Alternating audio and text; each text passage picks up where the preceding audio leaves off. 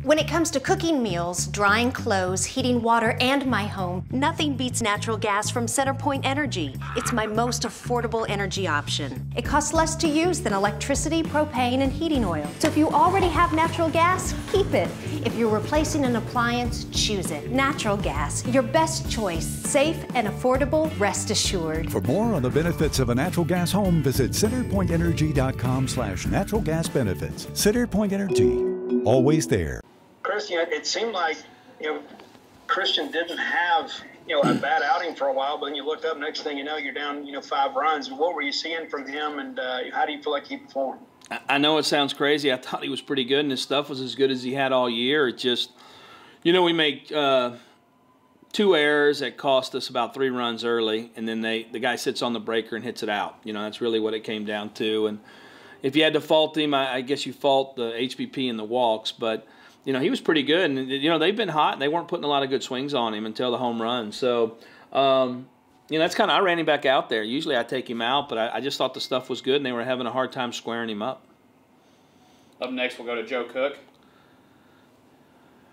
Coach, you just mentioned the errors, just those mistakes. I guess how big of a difference did they play in this ball game? Well, that was a big part of the game. I mean, obviously, them getting a couple there. The one in the first was funky. A funky ball that hits, and then we don't make the play on the bunt. So we're going to have to be better defensively tomorrow and make everything they get earned. That's the toughest part, and I'm sure they'll say that about Game 1 when they played us. So in these pressure environments, you got to make plays. Up next, we'll go to Robbie Falk. Coach, I guess if there's one bright spot from this, you had your bullpen mostly intact for that Game 3, all hands on deck. Do you know how that's going to shape out yet and who you might throw out there first? Nah, I'll meet with the coaches. We'll sit and do a little more scouting and then try to figure it out. But like you said, we pretty much have our bullpen available. And, their guy gave them a great start tonight. They'll have a good bit of theirs too. Up next, we'll go to Tyler Horka. Yeah, Chris, just going off of what you just said, what was it about Aiden Tyrell that made him so good tonight? Well, we couldn't stay off the ball down, and you got to give him credit. We just, we continue to chase down. And most of his starts, he doesn't get a ton of strikeouts. We just could not stay off that low pitch tonight. He did a really good job of mixing and pitching and had good stuff. His velo was a little more than we saw coming in too. So I'm sure he was pretty a little juiced up, but he was really good. Let's go back to Steve.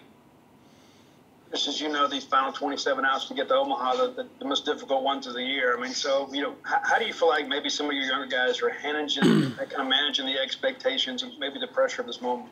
I just think we got outplayed. I love the way our guys went about their business tonight. Obviously we don't want to make errors, but we had some really good at-bats too, and they just made plays. And Cade Smith ran out there late, pitched good. And like I said, it's baseball. You scratch it and you get ready to go the next day, and our kids will be ready. They played in this environment all year, and we've kind of been in this Sunday game for a series a lot this year, and our kids have always responded. So I'm looking forward to seeing them play tomorrow. Up next, we'll go to Joe Coleman. Kind of, I guess, on the flip side of what Steve was asking, you go to, I guess, into the game tomorrow night with Rowdy and Tanner, of course, leading this team, and their career was kind of started with a lot of adversity back in 2018, and then you had the COVID year last year. They faced a lot of adversity in their careers. How much comfort does that give you to know that you'll have those two out there with you, and of course Hatch and some of those guys too have been through a lot of adversity in their careers? Yeah, it's a as great as the careers have been. It's not always easy. When you play in the SEC, when you play here, you play so many great teams, you have to be able to bounce back. And one of our greatest qualities is we've bounced back. We bounced back from a lot of things this year. And so those two guys and all the other seniors that have been around, they're a big part of that, and they're a big reason for it. And like I said, we erase it from our memory and be able to go out there and play good baseball. And we've been playing good lately. So it'll be a fun day tomorrow. Up next, we'll go to Trey Mongeru. Chris, I'm sure the scouting report after they scored 50 runs in a regional last week showed a lot, but seeing them up close now for 2 days, what is it about this Notre Dame offense that makes it so tough? Well, they're good, they're well coached, and they're hot. They're just hot at the right time of the season. So, which most teams getting to the postseason are hot. So, but they're just a combination of all three, and they have a good plan, and they've hit some balls in big spots. And so we got to pitch a little better and make a couple more plays, and then we got to match them. Yesterday we matched them offensively. We got to do that again tomorrow.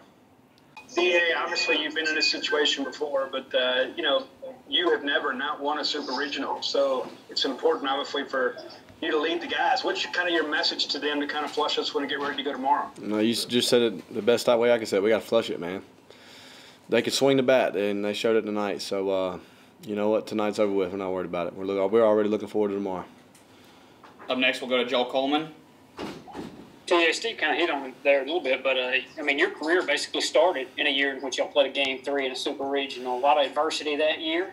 You guys have faced some adversity at times this year and things. Just what have you learned, I guess, over the course of your career, I guess, that prepares you guys and can help you prepare your teammates for tomorrow night?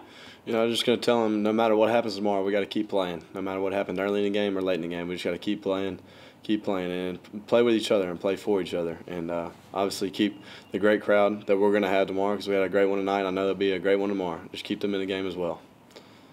Up next, we'll go to Robbie Falk.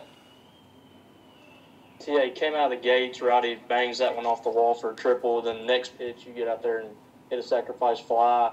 What happened, do you think, offensively the rest of the ball game? Was it something that you felt like Tyrell was doing right, or the approach at the plate by the offense? Man, I think Tyrell had a great night. You know, he's a heck of a pitcher, man.